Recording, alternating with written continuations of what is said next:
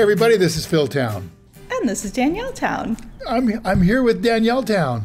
Oh my delightful daughter. My delightful father. Thank you very much. I love hearing that. After being your dad all these years.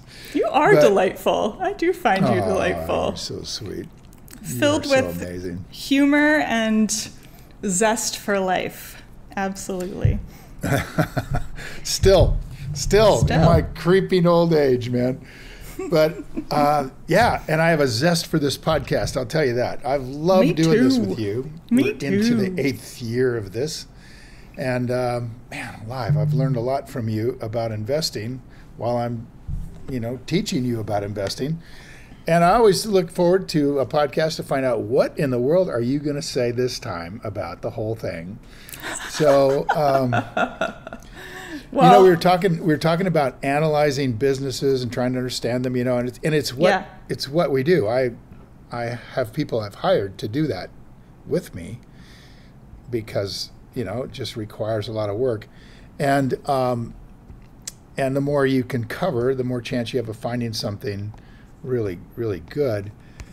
And we were just talking about Warren Buffett at his meeting, basically saying, look, if I had to start with $1 million right now, I would, and I wanted to make 50% a year, I would go to the littlest companies, what we'd call micro caps.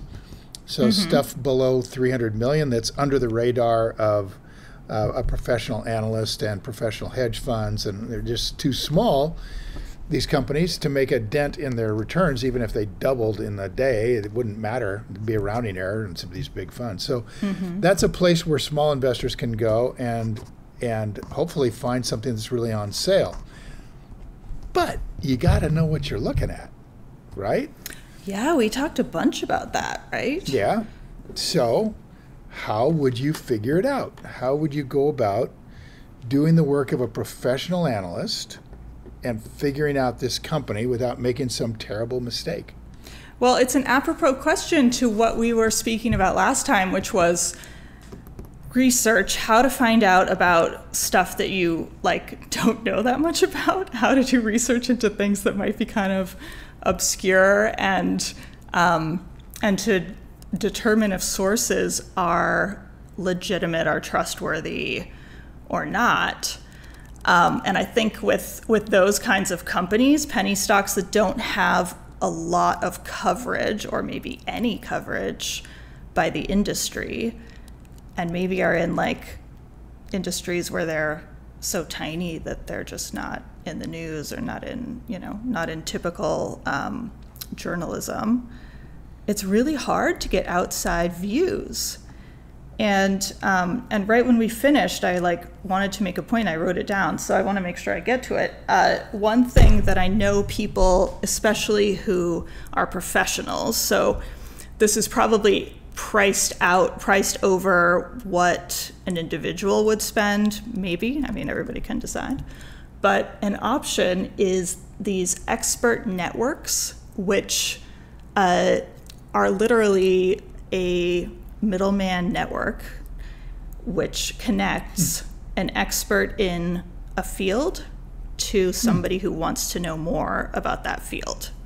And typically, not that other people don't want to know more, but typically the people who are willing to pay a lot of money for that info are investors, are funds who stand to make way, way, way more money than their investment in the research.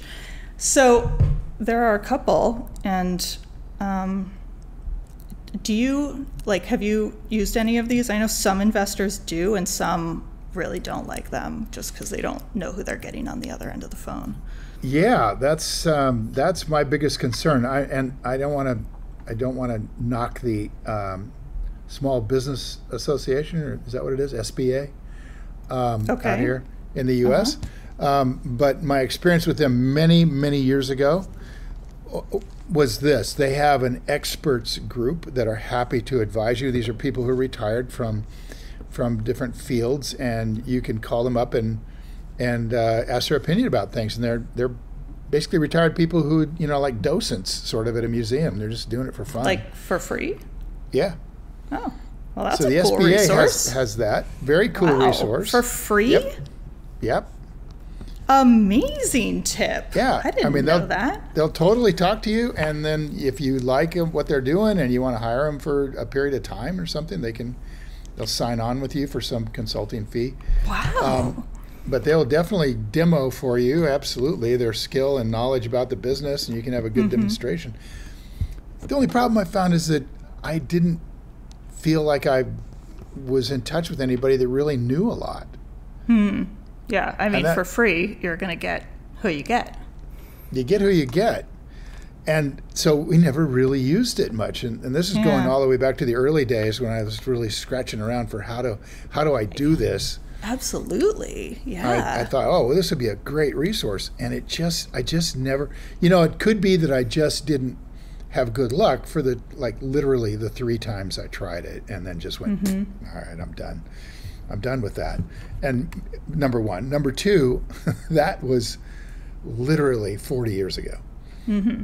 So I have a suspicion things have improved substantially, maybe, because now you have a much easier way to communicate with people. Yeah, that's true. You might have people that are willing to put some time in but are much better experts, and they wouldn't do it back in the day when you had to get on a telephone, which is what happened. Maybe. So now a lot of this is still, the telephone or whatever. I imagine you can do video if you want. But it's, I think it's exactly that, but paid. So they are able to get really high quality people. A major one, and also a major one just for research resources, is Tegus or Tegus, Tegus, and they're pretty well known. That's kind of a standard in the industry. And then another one is Knowledge Ridge, expert calls.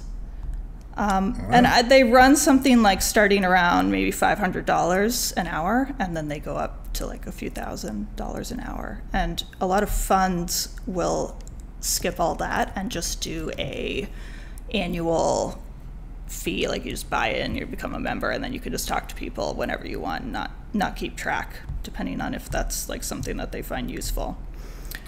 So it's quite interesting. And I would also add that for people listening, because I know we have people in all different industries, being an expert can be a really nice little side gig, which takes not a lot of effort. You do it from home for an hour, and make a decent hourly little chunk there, and maybe get to talk to somebody interesting. So that's another side of it.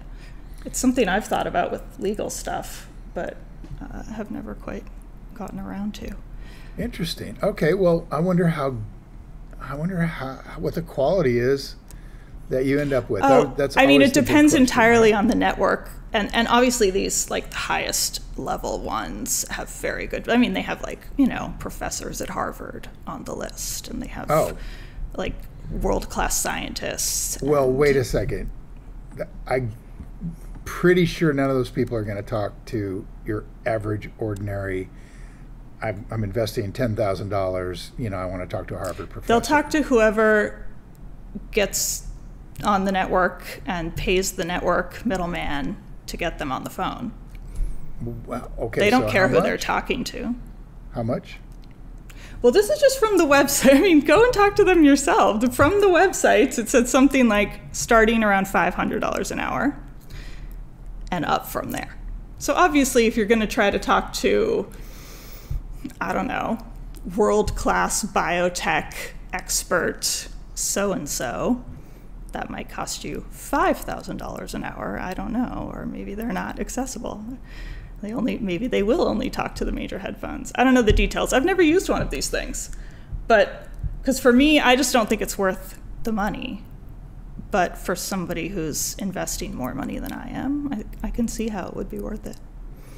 And I know personally from talking to other investor friends, they use it and they really like it.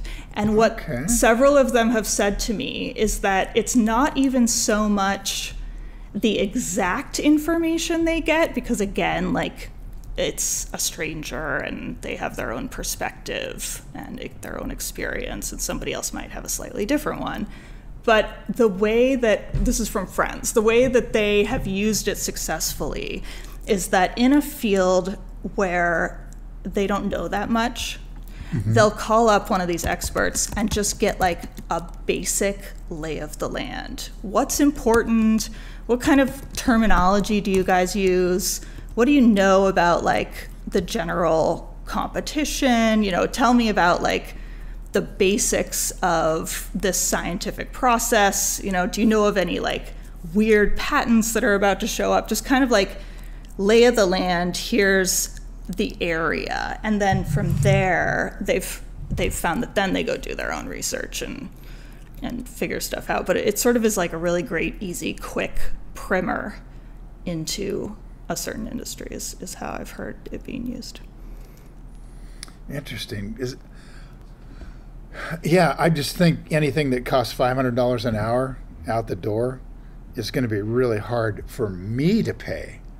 And I've got the money. No way. Funds pay, what is it, $40,000 a year for a Bloomberg terminal? And they get multiple of them? I don't think $500 an hour is breaking the bank. And by the way, Bloomberg has their own expert network that you can get as part of your subscription.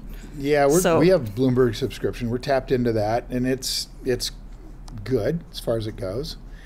I think we got to start with stuff that's free. I'm going to push back on this a little bit and say, okay, we got these experts out there, very important, but before I want to spend $500 an hour with somebody who's going to tell me stuff that I don't even know if it's true, right? Well, in other words, I mean, the whole point is that you're getting somebody who's at least like credible in their field, right? Right, they're credible in their field, but in my world, I would say most of the professors that are in the Ivy League, particularly at Harvard, don't have a clue. Okay, great. So don't talk to that person. I mean, well, I just don't want to spend money on them. I don't want to spend money on them to find out. And I think that's the difficulty. I think that's going to be the hurdle that most of our listeners would face is, all right, you're going to get some professor, you know, you're going to get, okay, you get the, how do you say this? Demoridin at NYU. You mean the guy at NYU who wrote the book? Right, who wrote the book on valuation, the expert. He's the guy, if you brought him into court, the court would believe him, right? And he might not be able to help me at all in the way I look at a company. I would say, you know, jump off the phone after 15 minutes and cut your losses. But you don't know that. You don't know he's not telling you. But I wouldn't use it. I wouldn't use them for investing advice. I think that would be silly. Okay. Let's take an example then, a real good example. Let's say I want to know more about an envelope company that is, you know, based out of Canada, and they're buying small U.S. companies. And they won't do that. It's not like at least I don't know. Maybe they would. It seems unlikely. Here's X company. Tell me about it. Well, no, I don't care about them telling me about X company. I want to know about the industry. Right. Yeah. You could get somebody from the envelope industry. Yeah. Yeah. Could I? I'm sure. Yeah. Okay. Well, I might be trying to do that and see and report back. I'm also this is going to be the next thing we do here on the podcast. This is going to be quite fun, I think. What are we going to do? We are going to explore the experts industry. As far as utilization for a small investor for something totally affordable and totally useful, right? So we want to see utility here. So we're going to explore this, you and me. What does totally affordable mean? It might mean free. So here's what I'm going to do. Here's what I challenge.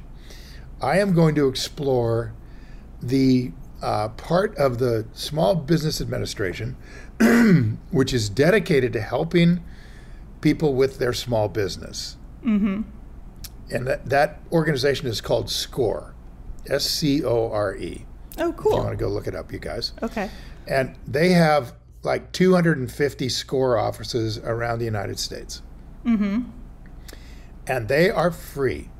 Mm-hmm. And they have all these experts who are who are self-proclaimed experts. I don't know that the SBA does any vetting at all. I don't know why they would or how they would. Score Business Mentoring on their website. Yep. Very cool. Score Business Mentoring. And it's no cost. It doesn't matter how many times you visit the Score Mentor or how many Score Mentors you work with. No charge. Mm-hmm. So, and I think the way they vet people is that if you don't really have a good experience with whoever your mentor is, then you tell the SBA, and that person gets dinged enough they won't use him as a mentor anymore. At least I hope they wouldn't, but I don't know that for sure. I do know they have sort of like, if you don't like what this guy's doing, let us know, Sure. So maybe they vet them like that over time. I would imagine that if it's volunteer, there's minimal vetting, because probably so. You don't want to send away people who are trying to help, Right.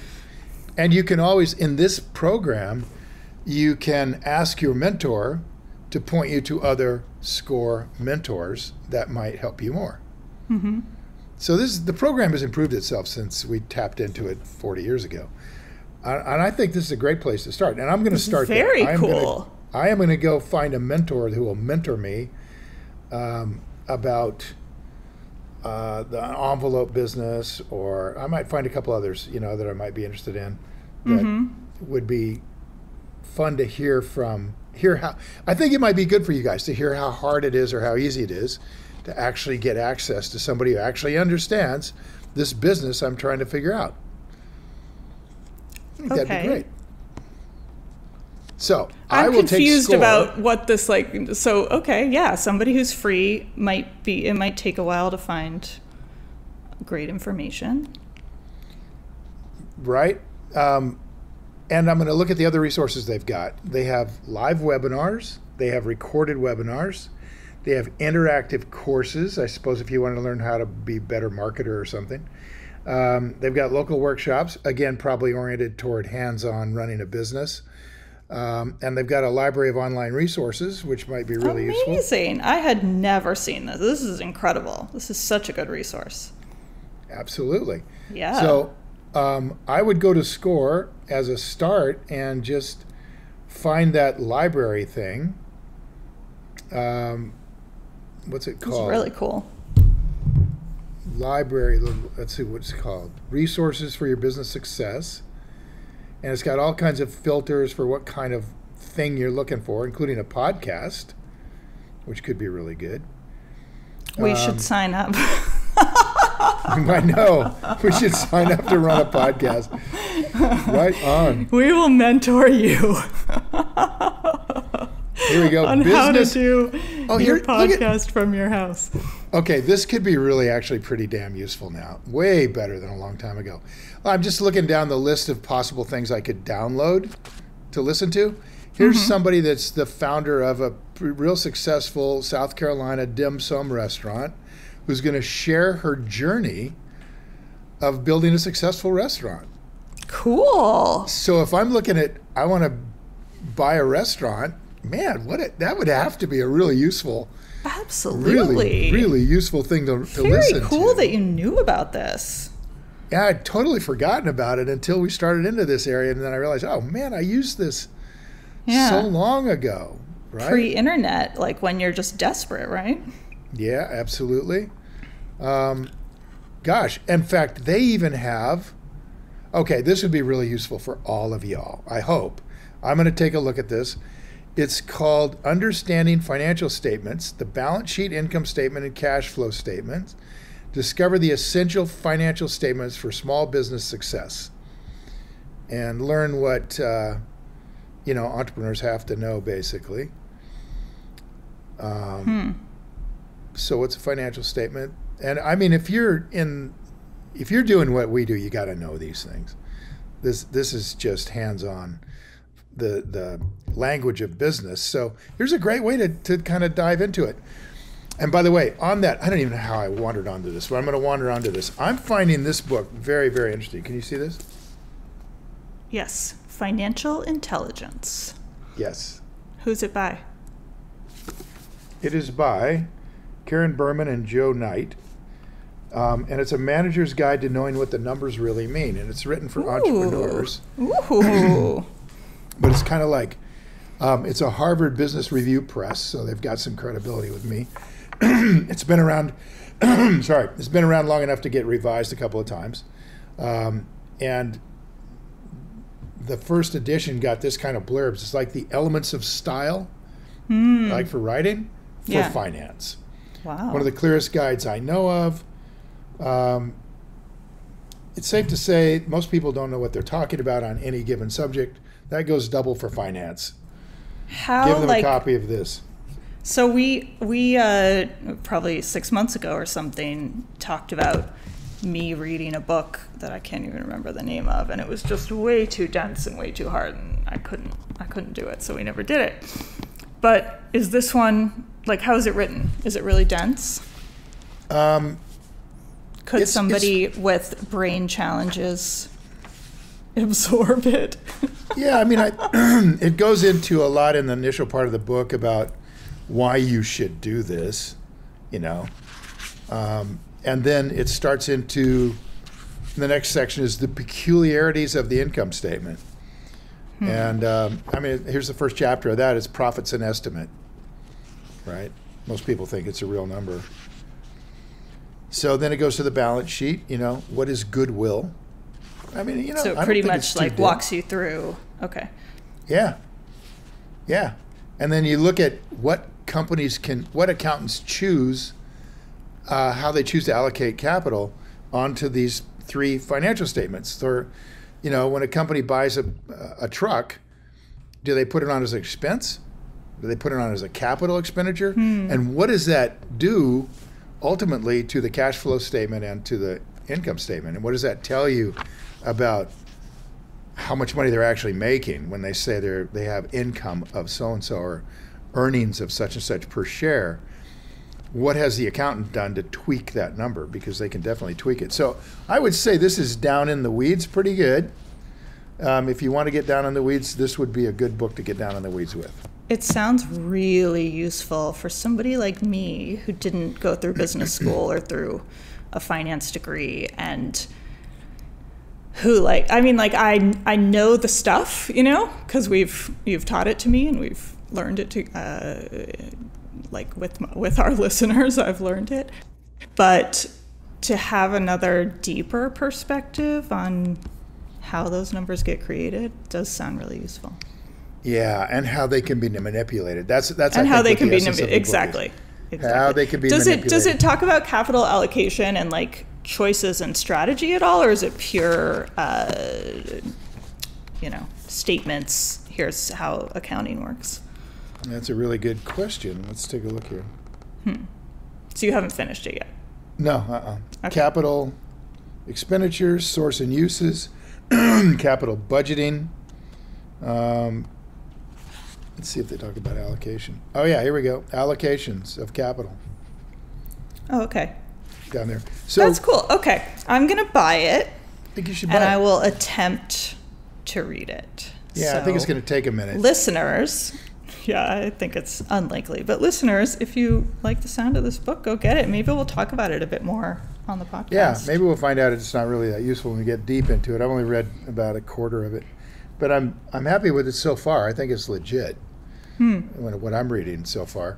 And one of the things that we've harped at here is how important it is to look at cash flow, because earnings can be manipulated so easily by these kinds of things. And it's nice to see, it's nice to know that they're doing it. I think that would be the they're doing thing. What? Manipulating their earnings numbers. Oh, yes. Wouldn't that be good? Yes. Yes. Please. I would like to know. It's like for years, Netflix was producing a fabulous income without having any cash. Right? Right. But it's because of the way that they were allocating capital and choosing to write it off or not, right? Or amortize it. So yeah, it's nice if you can get into the basics of this stuff. I think it's worth playing around with. All right, so I didn't mean to take us afield from launching into what we're going to do next week. In the next week, I am going to look seriously at SCORE. I'm going to call them here in Atlanta. I'm going to try to go up and meet with some SCORE people. I'm going to see if I can find if there's anybody around anywhere in the country who will advise me on an envelope business. And I'll report back on that. Okay, but wait. I think I want to test out one of these expert networks because now I'm intrigued. Having never really given them much thought, now I'm intrigued. But we need to choose a topic or industry that's actually useful, like a real investing thing, because I don't know if there's any public envelope companies that we could go buy. I think it's probably more like a paper company or an office supplies company. There's a public entrepreneur company we could buy. A public envelope. All they make is envelopes. Yeah, pretty much. They disdain the paper. It is gummed items or nothing. It's and they want to if it's not folded, it's not us. That's pretty true. They have also they've done some capital allocation to improve their packaging business, which is also folded, if you will. So I'm not entirely sure what's involved with packaging, but I think this could be quite fun. They are public, and I'm going to keep them very quiet who they are. I was just going to say, are you going to tell us or like? I'm not even going to tell you what country they're in. I'll give you a clue. Ooh. They are not in the United States. Okay. If it truly exists, then I'm in. It might not exist. Company. I might be making this up. It has to exist or else this is just a waste of time. But what I'm saying is we can choose a different kind of subject. You chose envelopes out of the clear air. Let's pick a subject that actually you would go to an expert on, which is probably not envelopes. It's probably something techie or sciencey. It's not. You're not. No, you're not. People. No, they're not. This is why I'm picking envelope companies. Because if it's techie and sciencey and you don't know enough and you need to go talk to an expert, you probably shouldn't be anywhere near it. That is not, techie and sciencey stuff is not simple. Ask me how absolutely. I know. Yeah, I mean, the longest running company that I invested in, the longest hold that I've had of a stock, was a bioscience company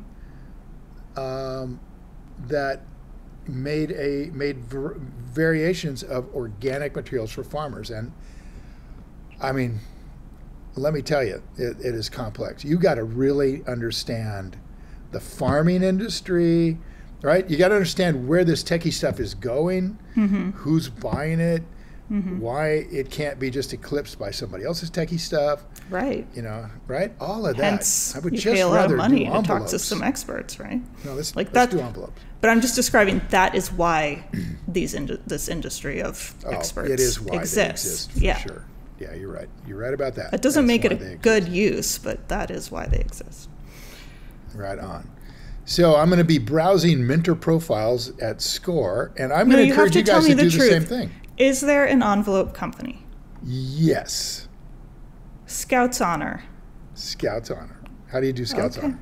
I don't know. Were you ever a scout? I've forgotten. Only briefly.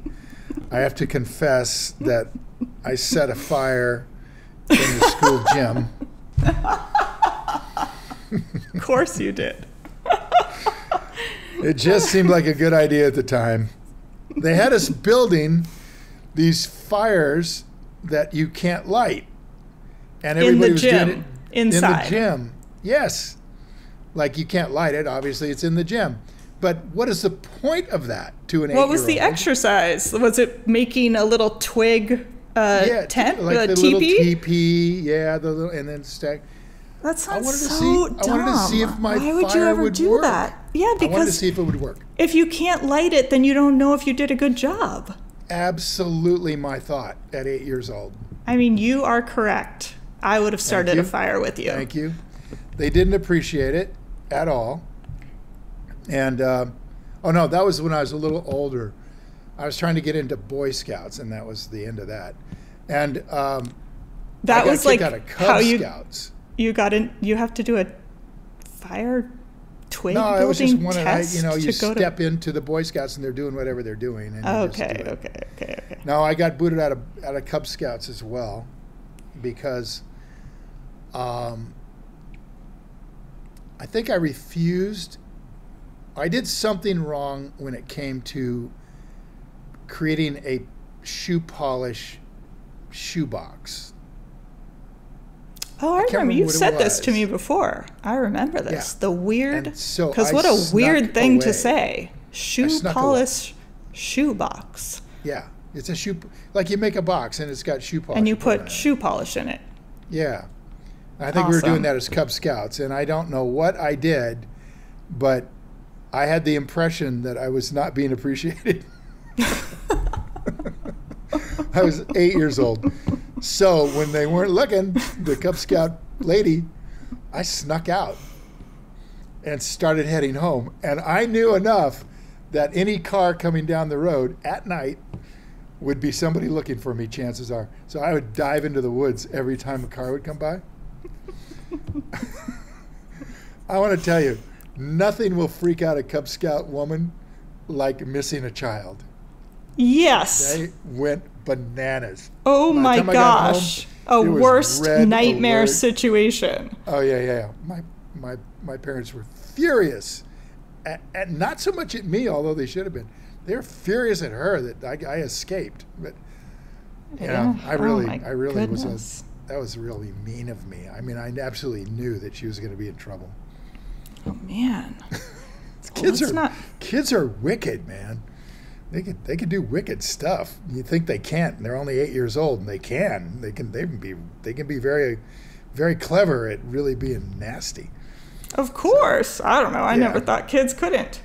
I was just telling my friend how I used to play dead so that my sister would think that I was dead, and she believed me every single time and would start to cry because she thought I was dead, and then I would just get up and she'd be like, okay, woo, what a relief. No. I did that multiple times. Like, she fell for it multiple times, and you don't know that happened, which means that we did it like when parents weren't around, and she never told you.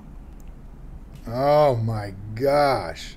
Yep. That's just for fun. Like, there was no reason for it except it was fun for me. Oh, damn. Oh, man. I Maybe don't know what I'm I a would have done. psychopath. I don't know. Yeah, you little kids. They're wicked, man. Totally wicked. All right. Envelope research. That's what we're going to do the next week. Why we're doing this is I want something more interesting, but I'll go with it. Envelopes. Okay. Well, okay, pick another one. You go your way, I'll go my way. I don't have a particular company to lean towards. So I think the fact that you have a particular company that you're interested in, and therefore this is actual useful knowledge, I think that's more important than something random. Well, I'll tell you what, apart from the public-facing part of our conversation here, I may tell you the name of the company if you'd like to know.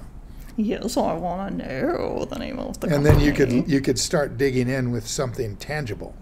Yes, please. Okay. Okay. Later. Cool. All right. And I feel like I'm trying to remember if I had any other notes about what to talk about, but I think we went through it. The expert thing was what I wanted to mention.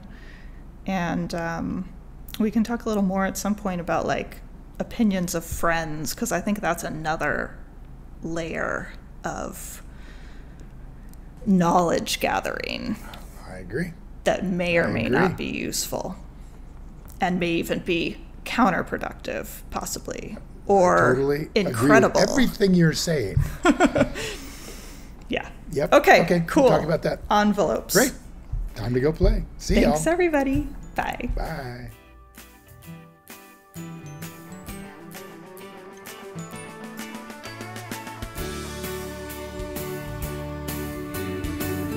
Hi guys, thanks for listening to InvestED. If you enjoyed this episode and you want more information or to listen to additional episodes, visit our website at investedpodcast.com and sign up for my virtual workshop right there.